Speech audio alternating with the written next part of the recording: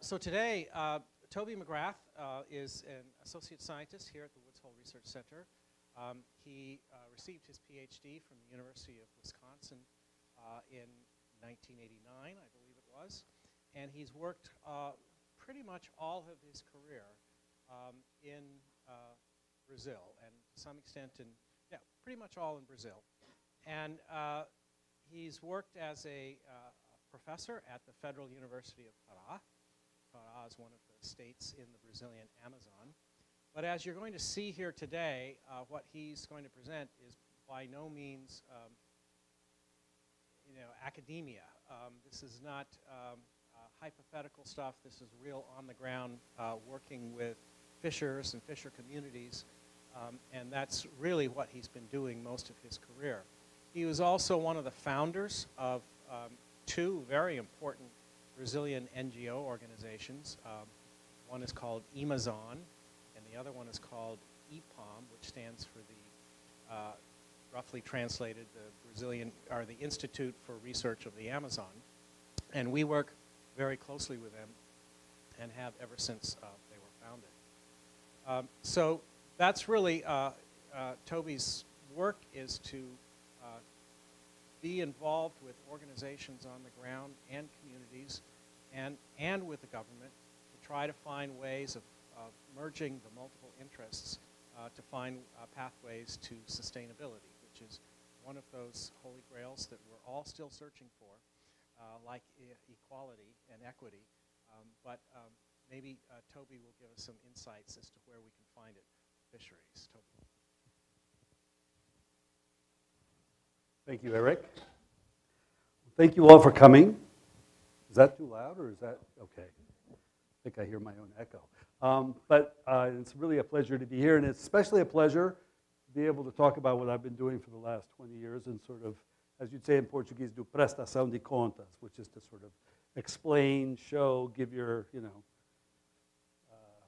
show what you've been doing and what you've done over those years. And so this is an opportunity for me, really, and it's been enjoyable putting together this talk to sort of bring together the elements of a very long-term process. And I should say right at the beginning that a lot of this is due to the kind of support institutions, Woods Hole, PALM, and donor organizations like WWF especially, that were in there for the long haul. And that's increasingly not the case with the perception of funding and strategies. And I hope that this will show something about the importance of that kind of long-term support, which is beyond the horizons of most donors and many other institutions.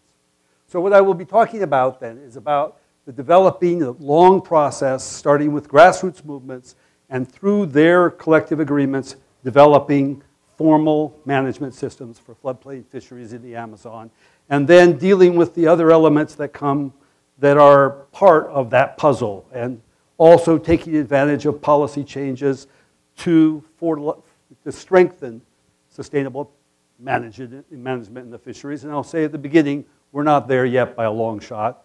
There's more to go, maybe another 20 years, but that's less and less my job. But I will describe this process, and we can discuss then any further implications that you may have of it. So I will start trying to ground us a little bit here by talking about the crisis in world fisheries.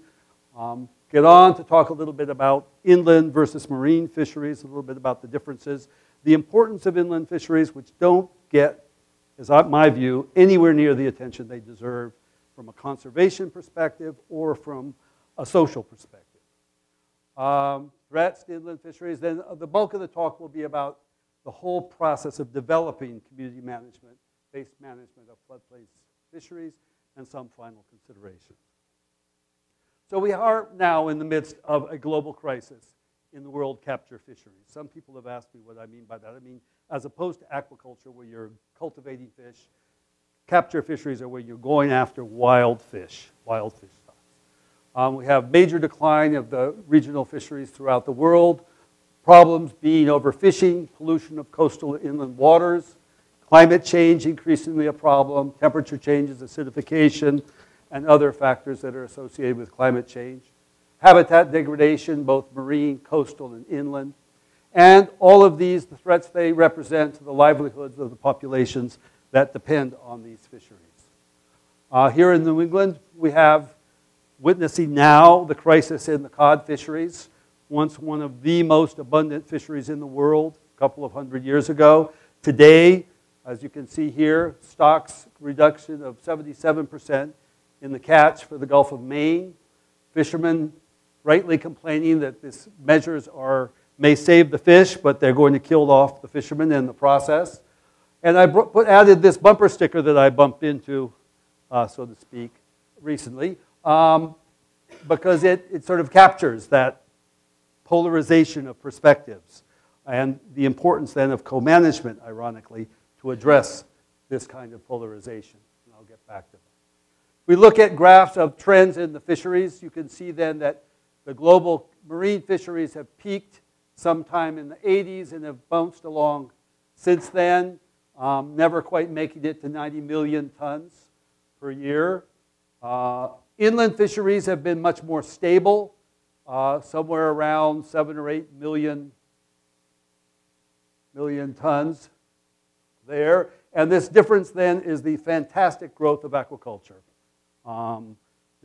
We could discuss this later, the role of aquaculture, the role of aquaculture in undermining management is what I would say about that for inland fisheries at any rate. But if we look at it in a more global perspective, then you can see these are collapsed, this fisheries here from 1950 to 2000. These are the overexploited fisheries growing. These are the exploited, that is to the limit. And these are the ones that still have some margin. And you can see then that from 1950 to 2000, we've gone essentially to a situation where 45% of marine fisheries are overexploited or collapsed. Another 40% are at the limit, and we have very, very little margin in terms of marine fisheries. And I would say that the situation in inland fisheries is certainly at least as bad, if not far worse. One of the dynamics that we have is this process that they call the fishing down, where you start with high-value large species, and as these get selectively removed, you begin to move to smaller and smaller value species, and as that process goes, you move along this gradient here. More and more effort, less smaller and smaller fish. Looking at, going back to that graph, you end up with something that looks like this. Looks like you're fairly stable over here, but that's hiding this complete destruction of the fish communities that are being exploited. And you get into a situation that is increasingly unstable as you depend on short-lived, fast-growing species that are often very sensitive to environmental conditions for spawning. And the result then is at some point collapse. In the Amazon now, we are in a better situation with this regard. Large species like the pirarucu and the manatee are endangered. Other important species like large migratory catfish, that's the filhote. The juveniles are 30 kilos. They're not mature until they're over 30 kilos. The tambaqui, an important species. These are growth species then that are overfished, but there's still a large number of commercially important species who seem to have fairly healthy stocks. So the process has begun. It's fairly well advanced in the Amazon, but nothing to that extent. We compare here small-scale fisheries now, marine, inland. You see that while marine is about 2/3 of catch compared to the inland ones, inland is more focused on domestic consumption. That's to say it's more subsistence-oriented, meeting the food needs of the population. Both small-scale are in that case. The catch per fisherman is smaller, about 1/3 that of the marine, about 0.7 tons. If you look at numbers of fishers, however, you'll see that of the 33 million estimated fishers in the small-scale fishers, 63% are inland. In post-harvest numbers, 54% are. 55% of women are in the inland fisheries. And overall, total employment is higher in the inland fisheries than the marine fisheries. Another example, then, of the importance of these fisheries socially throughout, especially the third world. And the inland fisheries have another problem. That is to say, they are extremely vulnerable to a range of impacts within their basins. They are, you can't just separate. So here we have fishing. You can manage the fishery, but if you don't have some mechanism of dealing with this whole range of threats that are affecting areas within the basin, then it may not matter what you do with the fishery. For example, deforestation, either for agro-industry or for ranching then, is affecting the interfluvial areas of the entire basin. Okay? That will affect runoff, it will affect pollution of agrotoxins and nutrients that are going into the water, and it will affect the flood regime. Dams are blocking the rivers, affecting migration and movement of fish up and down. Urbanization, also important sources of pollution. In a place like the Amazon, there are no sewage treatment systems in any of the urban centers in the Amazon. So you can see, you've got a lot of water and you have the potential to pollute a lot of water in the case of the Amazon. So overall, when we talk about managing inland fisheries, their enormous vulnerability to this whole range of impacts is the problem, because managing fisheries, as we've seen here in New England, is difficult. If you also have to be dealing with a range of other impacts and the enormous interests that are behind any one of these, then you can see that inland fisheries are really quite vulnerable. Just to give an example, here's a map of current and future impacts on the Amazon basin. The yellow are areas that have been deforested. The red lines here are planned waterways or existing waterways. The circles are dams. The red ones exist, the orange ones are under construction, and the white ones are planned. All in the Andes, all through the Brazilian plateau regions, and a few up here. And these hatched areas are all petroleum leases, either planned or existing. The mining activity isn't here. When you take this to a small scale and look here at a little tiny place here, these are all the little check dams that ranchers have placed in. So the stream network is completely fragmented by these kinds of actions. So we can see that in the Amazon, while the fisheries are okay so far, we can see already that the potential for massive transformation is huge here. So what I'm going to talk about is really what I would consider to be a 20-year experiment in developing community-based management systems for the lower Amazon floodplain. These are areas that are not parks, they're not reserves, these are what we call the closest thing to sort of privately owned floodplain lands and collective efforts to conserve these. And this is a work that is involved combining, as Eric mentioned, science and policy, doing the research on commercial fisheries, the ecology of floodplain fisheries, the impacts of floodplain land use, both fishing, ranching, forest clearing, studying community management systems and analyzing policies. It also involves community initiatives, partnerships with grassroots organizations, community organizations to develop fisheries management agreements and capacity at the local level, organize communities, environmental education, and mobilize in support of policies in support of community management. Key actors in this work have been the Varzea communities themselves. Varzea I haven't defined yet, sorry, I thought I had. Varzea refers to floodplains of the Amazon. I'll give you another definition in a little bit, but that's what Varzea means. So floodplain communities, the local fishers unions that represent all the fishermen in the municipalities, NGOs, the two key ones for this work have been Woods Hole Research Center, of course, and IPAM, our key partner in Brazil for a lot of this work. Government agencies, a number of different agencies important at different times, and then, of course, especially international, but also national donors that have supported the various phases of this work. And as Eric mentioned, the important thing here, for me at least, is to see this as an experiment, to be making interventions, see what happens, try something else, see and learning through that process. It's a long-term, collective process of learning. This is my favorite name for the Amazon, Rio Mar, the River Sea, and I think it captures better than any other name the size of the Amazon River. You know, it provides almost 20% of the river water entering the oceans is provided by the Amazon River. There are holes 300 feet deep in the Amazon. Here in Manaus, along in there are holes that are 300 feet deep. They're below sea level, the bottoms of the river in that section. And in other areas are. So it's a huge volume of water. The largest basin, I think it's the largest basin in the world. I'm not sure about that. I didn't look it up. 40% of the South American continent. You're here, the headwaters. You're within 100 kilometers of the Pacific Ocean, all the way across to the Atlantic. Ocean-going vessels can go up 3,000 miles or more to Iquitos here.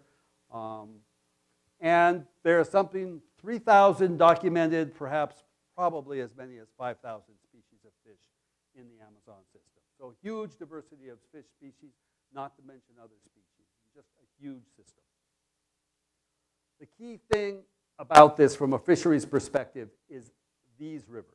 These rivers have their origins in the Andes, geologically active, dynamic region, a lot of erosion, and they then are providing the sediment that creates the floodplains of the Amazon.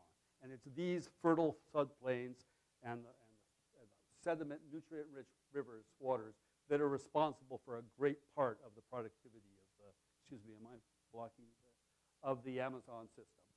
Okay. And so Várzea then refers to the floodplains of these rivers that are originated in the Andes and are filled with sediment. Our work I'll be describing is mostly taking place in the region called the Lower Amazon. This is the Tapajós River here, Xingu here, the Madeira, which the Madeira all by itself, if it were to take it to the ocean, would be one of the 2 or 3 largest rivers in the world. And it's only one of 3 major tributaries here. So this is the area that we'll be working. For most people, their notion of the Amazon is basically a result of the events of the last couple of decades, as these highways were built into the Amazon and ranching, colonization, and logging followed them and cleared these areas. But this has been the focus of Amazon settlement for the previous 400 years. Since the early 1600s, settlement has moved up the navigable rivers and into the Amazon basin. So this is the pre-existing traditional Amazonia. And the fisheries and the movements that I'll be talking about have their origins in this traditional Amazonia. So here's the area that this talk will be focused on. If we were to take a cross-section of the Amazon River at the lower Amazon, from the river, the main stem of the river through to the uplands, you'd have a series of roughly 4 main zones. 4, I think. The river itself, the levees here that are originally forested. These grade into a natural seasonally inundated grasslands, and finally into the permanent lakes that occupy the interior of the floodplain. You would repeat that sequence on the other side, and there might be then a narrow channel separating that island of floodplain from the mainland. And economic activities on the Amazon floodplain follow that same logic. People put their houses on the highest levees where the duration of floods is shortest. They plant their annual crops and some perennials around their houses up on these high points. They graze cattle on these grasslands during the low water season, and they fish in the lakes and in the river all year long. The river fishery tends to be seasonal when the large schools of fish are migrating upstream. The lake fisheries are more productive in the floods in the dry season, but are fished all season long. So what we have are economic strategies that seek to take advantage of the key resources and habitats of the floodplain. So there are diverse strategies of which fisheries is a critical but not the only one. If we were to look at this from above and look at it, you can see then 3 concentric zones in terms of land tenure. Okay. Properties are defined in terms of meters of frontage and then back to the middle of the lake as far as they're concerned. Okay. Nobody knows how much their land in terms of area. They just know how many meters of frontage they have. Smallholders typically have 40 to 100 meters of frontage. So they're small properties. Ranchers far more. Okay. These then have different property rights associated with them. The levees are clearly individual properties. Lateral boundaries are demarcated. House investments are concentrated there, the house, any other agricultural activities. Beyond that, you have this commons of common grassland. And households then, if they have cattle, will graze their cattle in these areas. They have the right to fence it, but few do because those who have cattle usually have more cattle than land.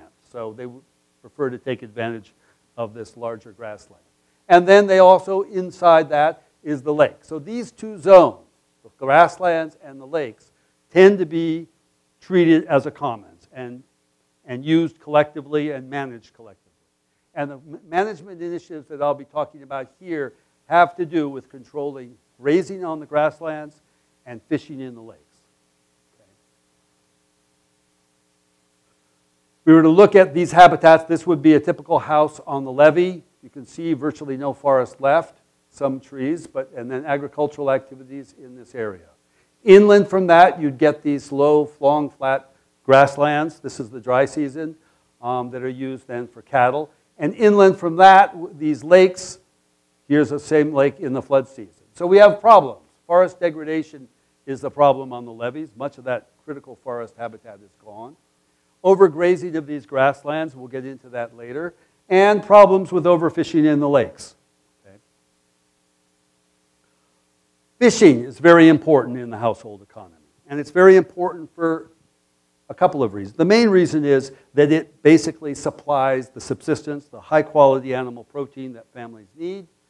Any fish left over can be sold to a local fish buyer, and that then is cash for subsistence for weekly purchases of household needs. And any money that's left over from that can be invested either in buying cattle, small animals like chickens or ducks, or planting crops. And so fishing is fundamental. And when we talk about the importance of fishing in inland fisheries, we often don't recognize that that fishery is making possible a whole lot of other activities and productive activities that are important.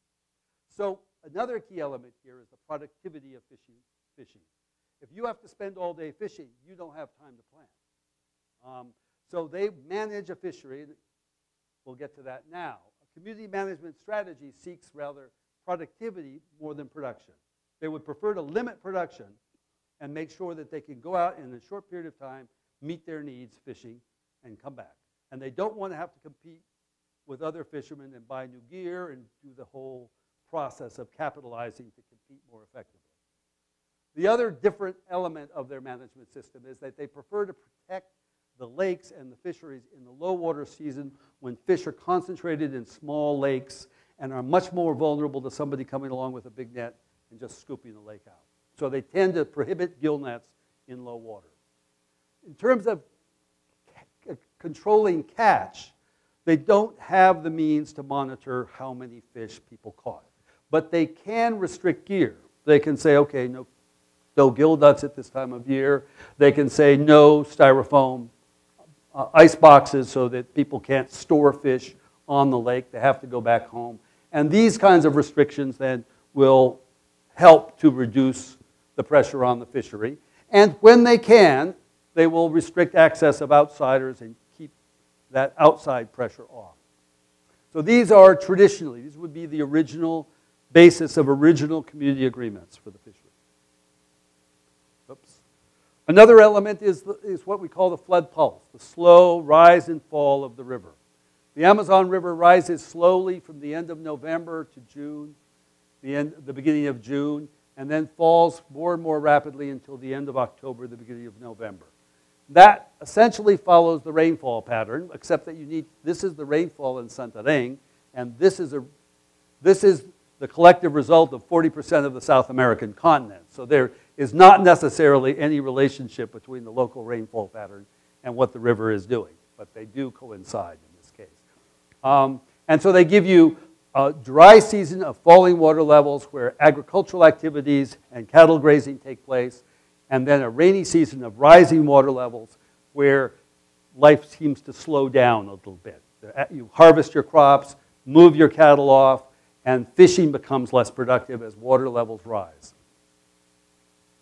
This would be the same site in both different periods of the year, just to give you an idea of the dynamic nature of this landscape. key element is what we call the fish in the forest.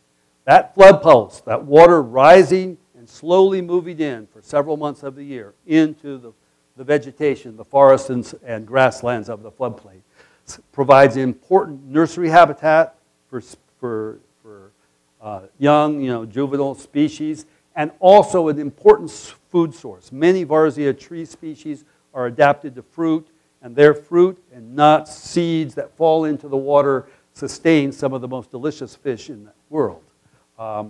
This here is a tambaqui, a fruit-eating species of kerasin, and he is probably using fruit, nuts that he picked from these trees, and he went to a tree that was dropping fruit into the river, into the water, and fished right there to catch his tambaqui.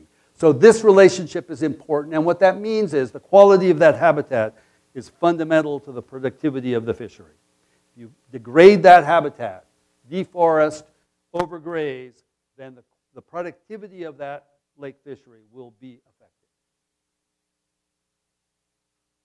This just to give you a brief sort of rundown of the time. So you have from the 60s into the 80s the development of the commercial fisheries, and with that, growing number of conflicts as commercial fishermen begin to move into lakes up and down the Amazon and use their nets to completely scoop out the lakes.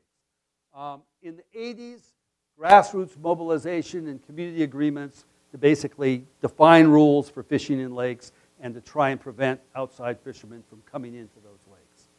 In the 90s, the government and local NGOs, and this is where we began to get involved, began to then to evaluate the extent to which these community agreements can be transformed into legal instruments for controlling the fisheries.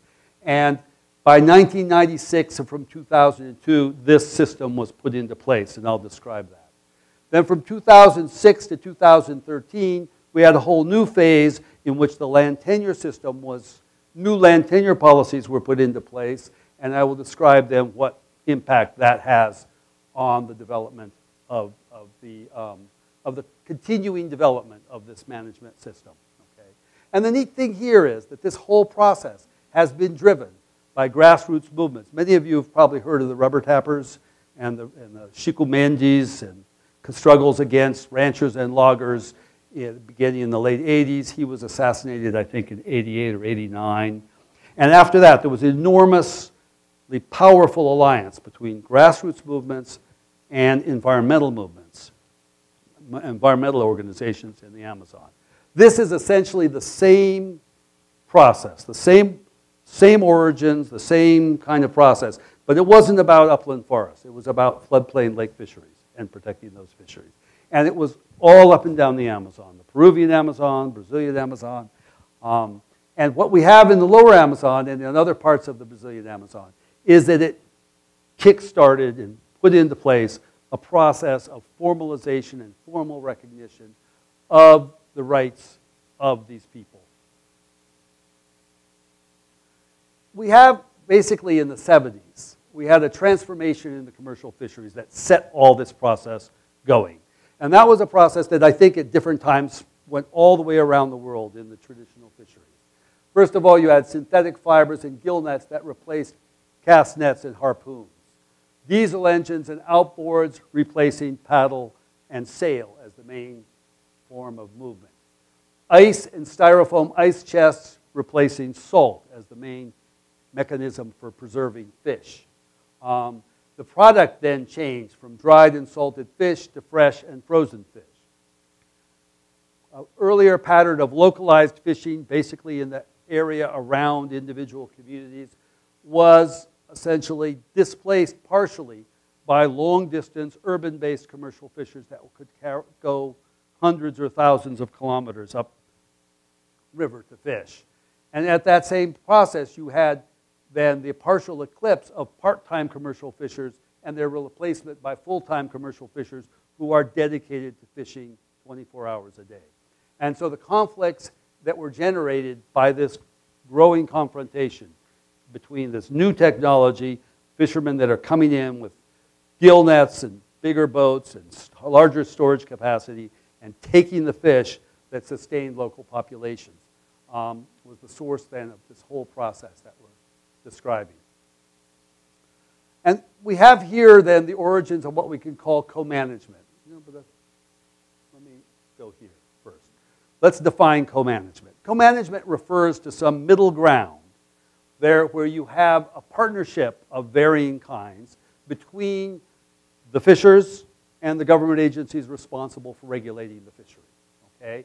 And that implies some sort of decentralized institutional structure so that local government agencies and local community groups of fishers can negotiate, more or less. It involves then a collaborative decision-making in which not just the government agencies are not dictating the rules, but fishermen and governments are negotiating the rules. This varies. It also implies some integration and combination of scientific knowledge and local experience and knowledge of the fishery. And it also involves some collaboration between government agencies and communities in both monitoring the status of the fishery and enforcing whatever regulations have been made up. Okay. So in the case of the Amazon, typically you have co-management arising in the developed world as a result of the polarization and conflict taking place between government agencies trying to impose regulations on fishers that feel that the regulations are unjust and not unnecessary, and that they have not been properly consulted in the process. And co-management then developed in the 80s as a way of diffusing this polarization and seeking or trying to find some common ground and some way that together they could find solutions to the problem. In the Amazon, it was another situation. It was the complete absence of the government, the conflicts between commercial fishers and communities, and nobody there to mediate, nobody there to defend the interests of communities or of commercial fishers. And so the communities took it upon themselves then to begin to impose rules and regulations and try and keep out outsiders. But they did this not to eliminate the government, but to try and get the government involved. So in both cases, for reasons that were quite different, they end up seeking some sort of middle ground where there is some form of collaboration between the communities, the user groups of fishers, and the relevant government agencies.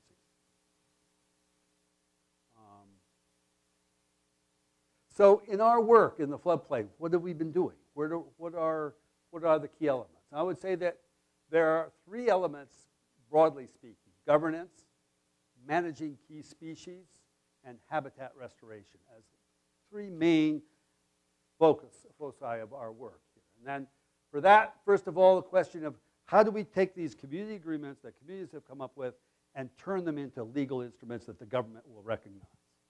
Secondly, how do we deal with the problem of the classic tragedy of the commons unfolding on the grasslands, where more and more cattle are degrading habitat? And how do we deal with a very ambiguous and conflictive land tenure situation where the communities had no property rights and individuals had no property rights? And how could we recognize the existing traditional system that was in place? And then for key species, there are a number of them. The pirarucu is one I will describe a little bit of the work my colleague Leandro Castello, who may or may not be here, pioneered a system for managing pirarucu, which is a wonderful fish, that is probably the most successful management system in the Amazon, and with great potential to bring a fish back from the brink of extinction. Other species that are important commercially that have the potential for management are river turtles, caiman, and capybara. We have some work with these, but we're not to the point of proposing management regulations for them, and the government won't let you manage them anyway. So first we have to deal with that problem. And then habitat restoration, reforestation, recovery of grassland. So our work then, and it was all scientists working with communities, and the community initiative was critical to all of this. Very little of that was us saying, hey, let's do this. And more, oh, you're doing that? That looks interesting. Let's see if we can help. So the first thing was you have these agreements, the communities that come up with, they had no legal validity. However, the government was interested in exploring ways to make them legal or to adapt them so that the government could recognize And so we worked with the communities, with the government, to begin to develop agreements that would be acceptable to the government. And that, the communities then, so the first step was creating what we called regional fisheries councils. And these were inter-community councils that represented all the communities that lived around a given lake system. Those communities would get together and come up with a proposed agreement for regulating fisheries in that lake, their management plan.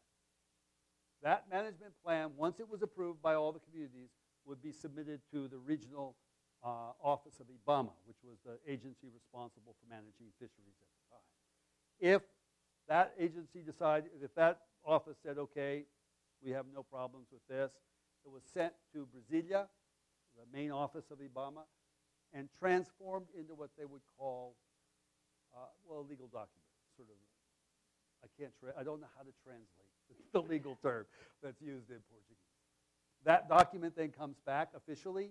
IBAMA trains community environmental agents that are then responsible for monitoring the agreement, monitoring fishing, and they work with the IBAMA regional office agents to enforce that agreement in the community.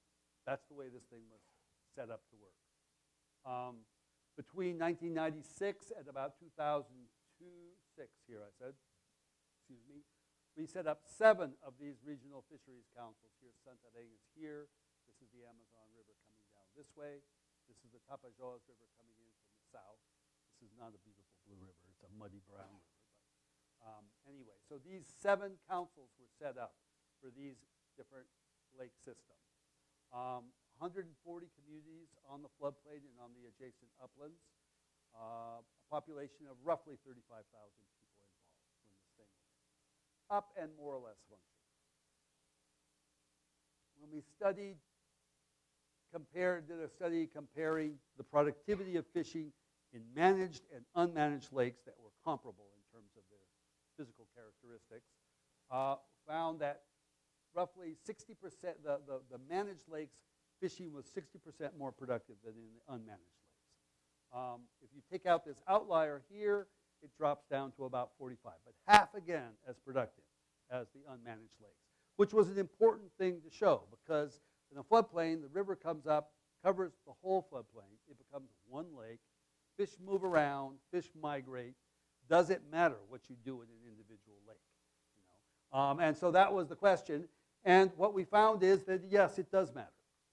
That there are more or less sedentary populations and fish that you can manage and have an effect from one year to the next. And you can improve progressively the productivity of fisheries over time. However, while it worked from a resource perspective, we had a lot of problems from an institutional perspective. First of all, you have one group that manages the resource, but they are generating costs. It costs them. They have to go out and patrol. They have to have meetings. All of that costs money. They have to go to town and meet with agents and stuff. But so they're spending time and money to manage this resource. But the government will not let them exclude outsiders who obey the rules from fishing in the lake.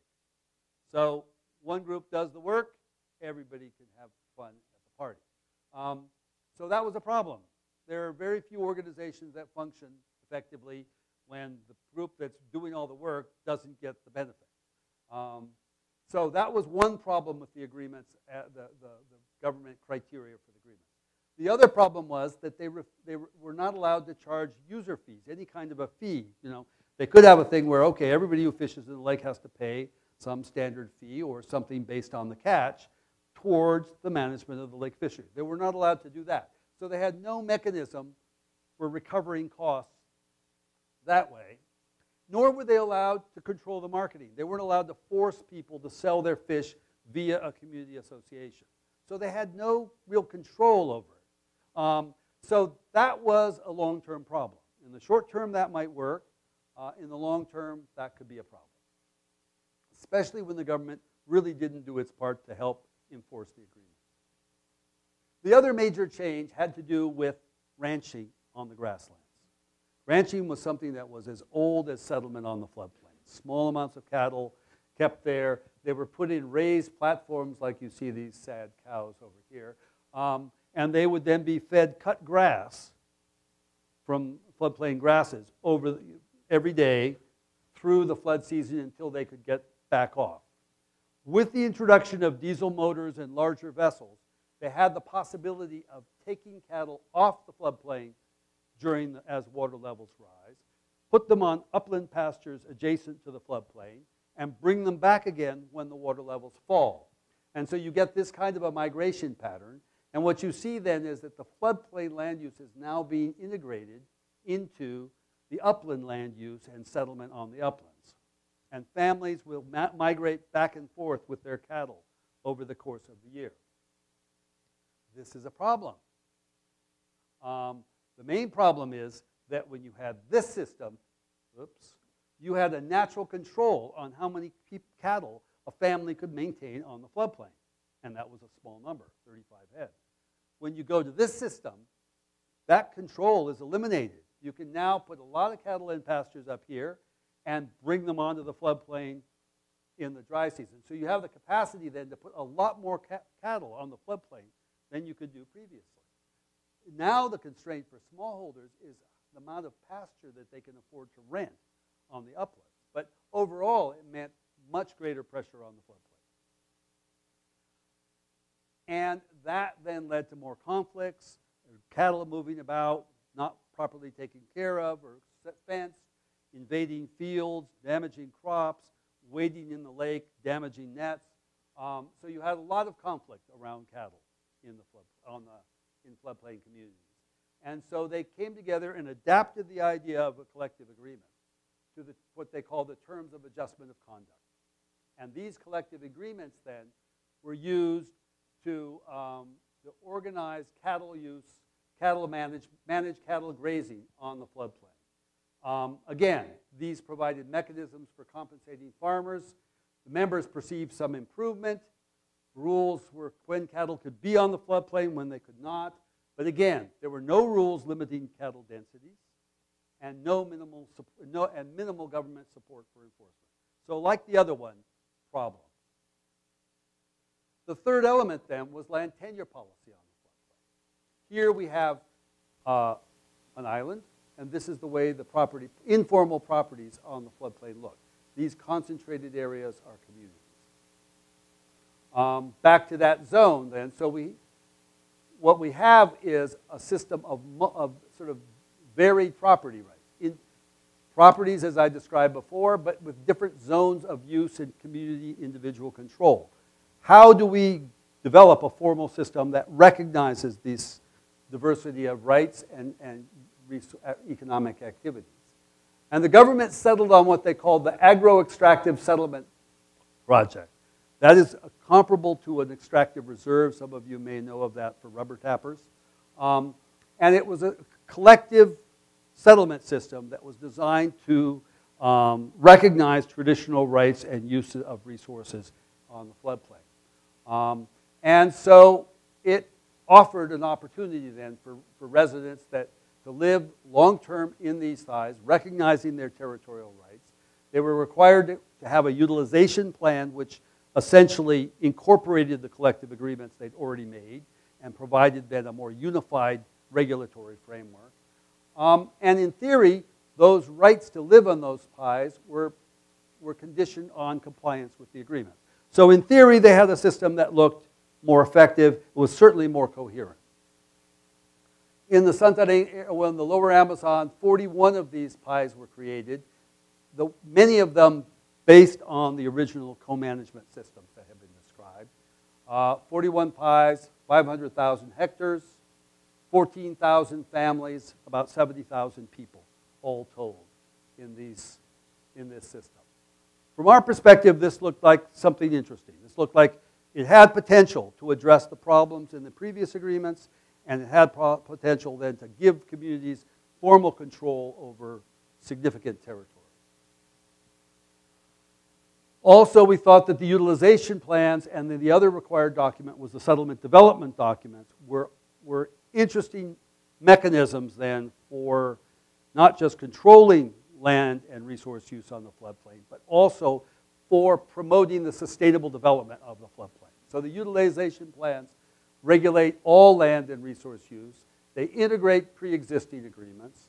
They give the lake fish, the communities, exclusive control over the lake fisheries, which was not the case in the past.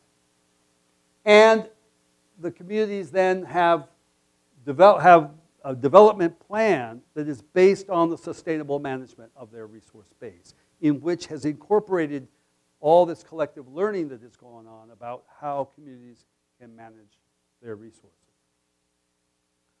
So we now have a way of dealing in an integrated fashion with the ecosystem, the floodplain ecosystem as a whole. All the main habitats, all the main resources and economic activities in formal territory. And so there is then the potential now to move to a new step, new phase in managing the floodplain. It then integrates these three levels, the property, the community, and the lake system, in a way that the previous agreements had not, had left these sort of fractured. And it also then provided the base for beginning to then address the problem of managing key species. Here's the pirarucu, wonderful beast. They're called in the Amazon the bacalhau of the Amazon. Why? Because for several centuries they were caught, they were filleted so that you just, no bones, just the flesh. And they were dried, salted, and were basically basic animal protein for rural labor, rubber tappers, and the urban poor. Nowadays, the urban poor cannot afford pirarucu, but up until recently, they could. And the fish had many characteristics that were very adaptable to management. They have to come up to breathe air periodically. So Leandro Castello developed a system for counting how many pirarucu were in a lake. We never were able to do that with another fish. And that then enabled teams of fishers to know how many adults and juveniles they had, and develop quotas and manage the fishery in a way that would be very difficult to do with any other species. They grow, their reach maturity at 1.5 meters long, and they grow to 3 meters if you let them, and some individuals larger than that have been found. So this is just pictures from a collective fishery in a community near Santarém. And then we estimate then, these here are community territories in the region around Santarém. And these colors then represent the density of pirarucu in the lakes in that region. And they go from 34 per kilometer squared to 0, essentially, the white areas.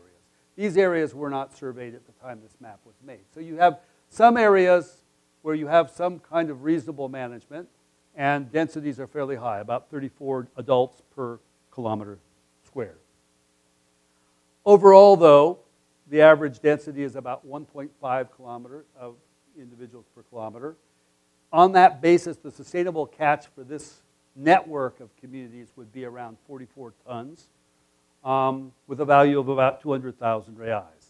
If we follow the management initiatives approach that was developed by Leandro and adopted by some of these communities, you can bring that up to an average of around 31 individuals per kilometer, almost 1 million tons of 1,000 tons of pirarucu, flesh, fillet, 4 million reais. So you have here a management system that can lead off and basically provide the basis for managing other species, because it is a species that lends itself to management, those characteristics in communities. So we are now working with about 30 communities in this area to train teams of fishers and get them sustainably managing their local fisheries and conducting research on the pirarucu and on the fisheries to monitor the evolution of the fisheries and the impacts on other species as well, and the conditions that influence the productivity of lake fisheries. The second question is deforestation. This region saw a jute boom in the 50s, 60s, and 70s, where jute was introduced from Bangladesh by Japanese colonists and spread through the region. Jute was planted on the levees where the forests were. So over between 50 and 2008, this study was done from 75 to 2008, found a 50% forest loss, the red areas on here. You can pretty much be sure that a considerable amount of that forest was already gone in 75. So somewhere between 50 and 75% of the forest cover has been lost from this area. And I know of no old growth forest on the floodplain in this region. So what they're calling forest is already a fairly degraded secondary forest. So another key thing is, how do we recover this forest and restore its role in the productivity of the floodplain? And once again, communities interested in recovering the forests on the lakes, especially interested in it as habitat and food for fish, so they sought out species that provided seeds, nuts, and fruits that they knew fish ate. So here are, 5, 6, 7 years later, they grow fast. It's wonderful planting floodplain trees. They grow very quickly. And here, under that canopy of trees, is someone taking fruit from the trees that were planted and catching tambaqui, which is a fruit-eating species. And so this is a model that we have developed. We know it works. We know which species have reasonable survival rates that would make this viable option. And we hope to be able to go and expand this to deal with the whole area of the floodplain and the communities that we are now working with. The third area is grasslands. How do we recover grasslands, especially this species of Canarana, which is important for cattle and is also used in the flood season to feed cattle. And incidentally, it forms large floating mats that can protect the community. This is the dry season, but this is all lake here. That's all lake there. Houses are located along in here. And in the flood season, this all floods. And then waves in big storms will come blasting across and bang into the houses that are located here. So the community is planting large expanses of these floating grasses on either side to form buffers to protect the community from the action of waves. Here's an example of communities addressing the problems related to climate change, large floods, violent storms, on their own initiative. They're not worried about what's going on in the rest of the basin in South America. They're figuring, what can we do to address the problem that we face, the threats in our community, and what do we have at the hand? And this was their initiative that we have been supporting. The final element is building up an organizational base that represents these PIs and can help them both, giving them bargaining power to negotiate with government agencies, and also help them sort of to organize sustainable management and marketing of PI fisheries on a larger scale and give them market power. So early on, we worked with a few of these leaders to form what we call the Forum of Varzea PIs. Here's one of their meetings. They would meet once a month. Leaders would come to town. And typically their concerns were, problems they had to deal with different government agencies, which agency, who should they talk to, what should they go about. And these meetings then were very important to them. And they gained credibility with the government agencies as well. Now the government agencies treat the forum as the representative of these communities. And it's a model that could be spread to other settlements on the floodplain. We now want, through the work with the Pirarucu, we want to then spread that organizational capacity to begin to manage on a large scale the fisheries of individual communities. So where are we 20 years later? This process began with communities mobilizing to protect their resources. They have achieved government recognition of their collective agreements. They've gained formal recognition of community territories, and they have made considerable progress in sustainably managing key resources. What are the challenges ahead? They have formal control over their territories, but there are a lot of ranchers that still have properties within those territories. That's one issue that needs to be resolved. They need to continue to improve the management of their resources. There is a complete absence of policies in support of sustainable management or support of the development of markets for sustainably produced fish and other floodplain products. And we need long-term mechanisms for capacity building and technical assistance that will ensure that each new generation develops the skills, the understanding to be able to sustainably manage their resources and improve progressively livelihoods while improving the ecological sustainability and health of these floodplains. So thank you.